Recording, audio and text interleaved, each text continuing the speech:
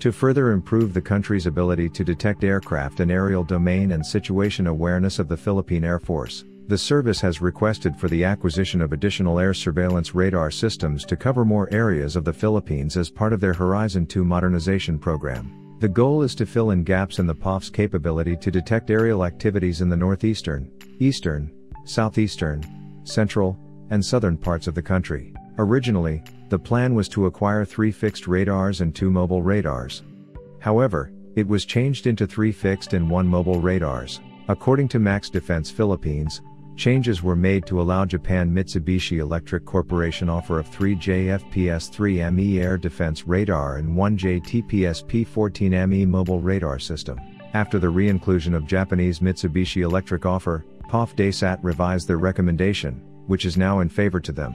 In return, Japan has offered to assist the Philippine Air Force in building up its communications and electronic countermeasures systems, as well as assisting in improving the POF's operational procedures and doctrines. On February 18, 2020, Special Allotment Release Order was released amounting 525,821,400.00 pesos, which is equivalent to 10% of the project's contract price. Last March 3, 2020, Department of National Defense released the Notice of Award in favor of Japan's Mitsubishi Electric Company to supply air surveillance radar. Planned signing of contract was expected at end of May, but it was stalled due to COVID-19 pandemic. Mitsubishi JFPS-3ME air defense radar is improved version of JFPS-3, which currently in service of Japan Ground Self-Defense Force since 1990.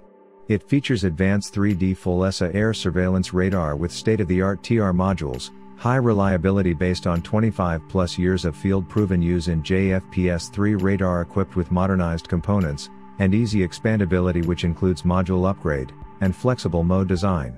On the other hand, JTPS-P14ME mobile radar system is improved version of JTPS-P14, which is also currently in service of Japan Ground Self-Defense Force. It features 360-degree rotatable electronic vertical scan mobile radar, cutting-edge solid-state technology and software signal processing, operationally proven in various environment, snow, typhoon, humidity, sunshine, and sand, quick deployment, and can be transported using C-130 or CH-14.